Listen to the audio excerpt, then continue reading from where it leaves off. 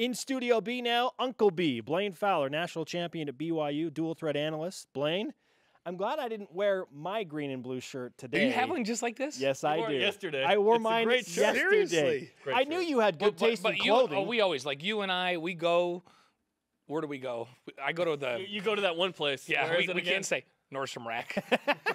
Free plug. Clearance. We go to Nordstrom Rack because I don't buy stuff at expensive places, but I will go to Nordstrom Rack. Yeah, absolutely. And I always see Spencer there. He's like, and he's always trying on the same stuff that I want. He actually works there. That's funny.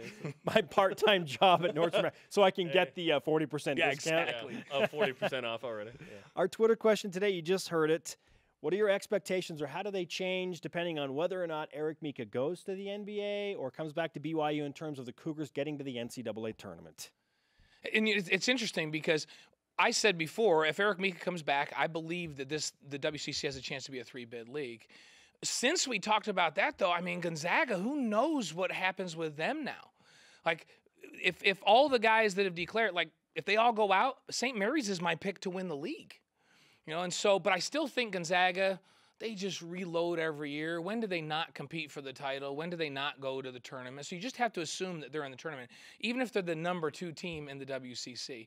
And they'll use the fact that all of us are talking about them being the number 2 and St. Mary's being number 1 next year. So they probably just come back and win the title again. Yeah. Right? I mean, they're that good. They own it in Vegas, man. No, I know. It's their tournament. So every year I have picked the Zags to win the league. But next year might be the first year I don't. Because I feel like, hey, as long as they keep winning it, you got to pick them. But maybe next year I pick St. Mary's. With Mika back, I feel like BYU can be a 3rd NCAA tournament team. I really believe that. Without him, I don't know. I still think there's a chance, but it depends on the development of some guys. Like, can Yoeli pick his game up enough to offset the offensive production and the defensive presence in the paint that Eric provides? Can they get more consistent scoring from the outside, and can they be better defensively? Those are all big unknowns for me. So I'm not saying they can't get to the tournament without Mika, but I've got some real question marks without him. I do not expect Eric Mika to come back. I just get the sense he's going to go. Because at this point he's not going to be drafted, but he could blow it up and maybe sneak in the second round. The NBA Combine. What's your sense of what decision he could make? To me, I think in his mind he's going, am I old enough now that I'm a return missionary that I just need to go out? Because a lot of these kids in the draft are 19 and 20 years old, and he's 22. Is he 23 now? No, he's 22. If he was Lithuanian, he'd be a first rounder. Yeah, exactly. No, I'm serious. And so I've talked to a lot of NBA guys. When I'm around doing games in other conferences, I run into a lot of NBA scouts, and I just like an unbiased opinion. And I go, so tell me about Mika. And the highest I've heard is maybe 50. And then I hear, he's 50 to 75. Now remember, 60 guys are picked in the first 2 rounds. It's a 60-person draft. So does he sneak into the second round? Can he move up from that 50 spot? I don't know that you move up 20 spots just because you have a great camp this week. I think that's hard. And this is a deep draft this year. And so, to me, one of 2 things happens. Either he goes to this camp, and the scouts have told me the thing they're looking for is, can he consistently score over length? They love his hands. They love his ability to run the floor. They love that he's got a defensive mindset and will come over and block shots. They feel like before his mission versus after his mission, he's a much better out of his own area rebounder. The big question is, when he gets against length, can he still be a consistent scorer? So if he's playing against a 6'11 or 7-foot guy, can he be consistent in his scoring? If he goes into camp this week and he just dominates against other big guys, I think he moves up. What I would love for him, now here's my selfish person. I want somebody at that camp to say to him, here's all the things we love. We feel like if you go back to BYU 1 year and you can prove that week in and week out you can score against length, you probably move into the first round next year. And that person should be Danny Ainge. Yeah, Danny needs to tell Danny should tell Eric Mika that. Of BYU, Danny, I don't know that he's going to get that advice. You know, I mean, I don't know. So barring that advice, I think he probably is worried about his age. And can Eric play? I think he can play. You know, I think he can play in the NBA. Certainly he can play in Europe for as long as he wants to. Hey, Italy would beckon him back because he knows the language and say, come play here. So he's certainly capable of doing that. That would be there whenever he wants, though. Right? True. He told us age is not a contributing factor to this decision, and part of me does not believe that. Because then what is? Yeah, Things you don't want to say. Because remember, And he's hearing it from a lot of people, so it's probably factoring in more and more. We've talked about this before on this show. Second-round draft picks, they're not. That's not a given. There's not very many good second-round draft picks in the NBA. Yep. In the NFL, there's tons of free agents that make it and make it big.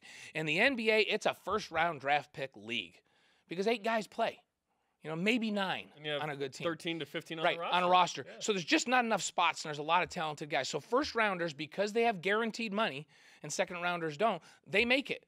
So if somebody takes a first-round pick and Eric is a late second-rounder or a free agent, and they're in camp together and they're similar, they got guaranteed money to the first-round guy. They're not going to cut him. They're going to keep them, and they're going to develop them for 2 reasons. They got money invested, and they don't want to look stupid that they drafted them. So second-round draft picks, free agents, are an uphill battle in the NBA. It's just the fact of life. I think he has a skill set to play in that league, especially if he can develop his offensive game against bigs, against length. But we'll just have to wait and see. Selfishly, I would love him to come back because I think they're going to be way better defensively next year. And if they can have that in front of the rim stopper like he was last year, in addition to the pieces they've added, that's going to make the difference for me next year. And we can watch Eric Mika this afternoon on ESPN3 in the Combine. He'll be in the NBA Summer League, too. We'll be able to watch him there. And good luck, but not that much luck. Yeah. Remember? Will he be in the NBA Summer League, though, Jerem? Will he be there? Yeah. I don't think he would be. I want Eric I'm just saying if he doesn't go to the NBA. Oh, I get no. Well, I think he's going to pursue a professional. Here's the thing. We all know Eric. He's a fantastic kid. Very unselfish kid. We love him. We want him to have phenomenal success with whatever he does. In a year. So our selfish interests want him back here. But really inside, we all want him to do whatever he feels strongly about. And we want him to have wild success with it. Yeah, for me in a year. Right, I don't want that right now. See, I want it in a year. Jerem is his selfish self today. He's just his selfish person. I'm always selfish. I have my You put the face mask thing on the airplane on you first, and then somebody else. That's what they tell you. Okay, Yeah. that's right. That's right. Yeah. Even your child. Before attending to your child, put your own mask on first. Yeah, exactly. So you've learned your whole philosophy on life from the airline safety message? Yeah. Wow. I trust that dude. Doesn't everything make sense now, Blaine? Wait, Wow. Yeah. Okay, I get it Do you then. understand I've Jerem taught so my much kid better to That put just, it on that herself, just gave not me me. perspective on Jerem. Now I understand where we're coming from on all this. Benna knows to This put the me mask first on. mentality all makes sense to me now. Russell Westbrook don't care about Kevin Durant. Man. This whole thing is interesting because, BYU can make the NCAA tournament next year without Eric Mika. It'll just be a different situation. And BYU's done it. We were talking about BYU's done it recently without a post score. It's difficult, and BYU's going to have a new assistant coach, a new offense in theory a little bit. It's not impossible to make the NCAA tournament. It'd just be a little tougher, right? No, and they revert back to what they really have done for more years. And found success doing I'd so. like him to come back because I think they invested a ton of time in changing the offense to run through the post last year. And if Eric's not back, then I think they go back to what they ran previously. And they've been to the NCAA tournament doing that. And I think that Yoeli Childs is going to make a huge jump this next year because he's going to learn to defend. This always happens between freshman and sophomore year. He's going to learn to stay on the floor and not foul better, which is going to give him more minutes. He's going to have a bigger role. I think he's wildly skilled, unbelievably explosive. He has the potential to be a phenomenal defender, and we haven't seen his mid-range and long-range game yet, which I believe he has because I've seen it in practice. And so I think if Eric doesn't come back, then Yoeli is going to really blossom. And if he really blossoms, then why not back to the NCAA tournament? And I like some of the new additions. I like Hardenet defensively because he's got phenomenal lateral quickness. I mean, think faster than guys that we thought were decent defenders, faster than Frank Bartley laterally, faster than Jordan Chapman laterally. Now, he's not as big as those guys, but this is a guy that can stay in front of the ball.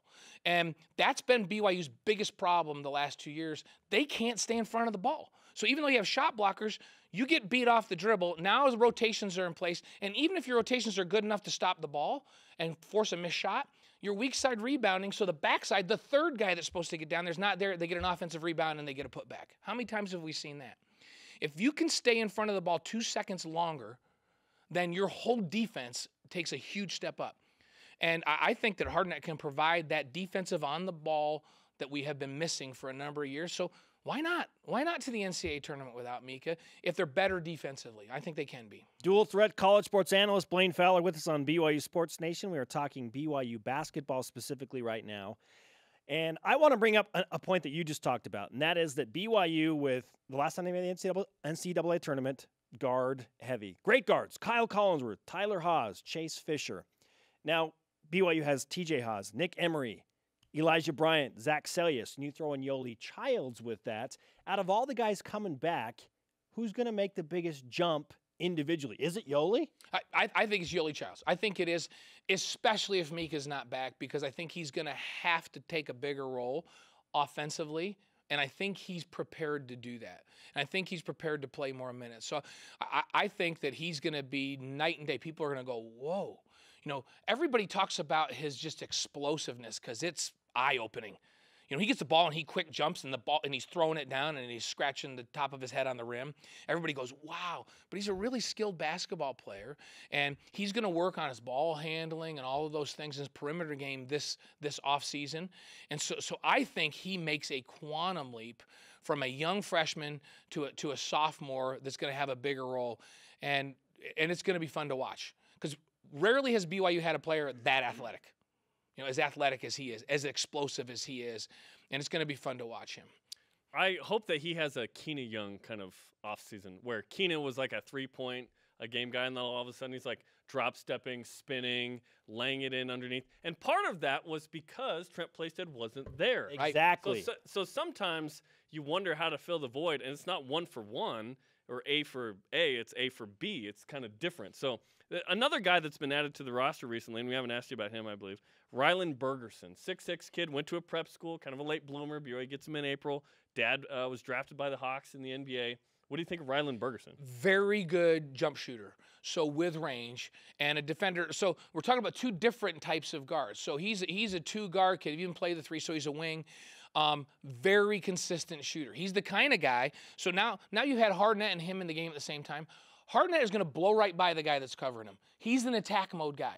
He's going to go down, and then Bergerson's guy is going to have to come off of him to try to help. Defense is going to start rotating, and then Hardnett's going to kick the ball out to a waiting feet set Bergerson on the outside, and he's going to knock down consistently those jump shots. So now you get Sellius back that's very, very good at that. And now they're not tremendous lateral quickness defenders, either of those guys, but they're good enough defensively because of being 6'6". They can close out a little more carefully. They can close out and leave a little more distance because they're longer and can get a hand up and still affect a shot without being real aggressive to close out and recover and play. So I like his length. I like that he's 6'6". I like that he's 200.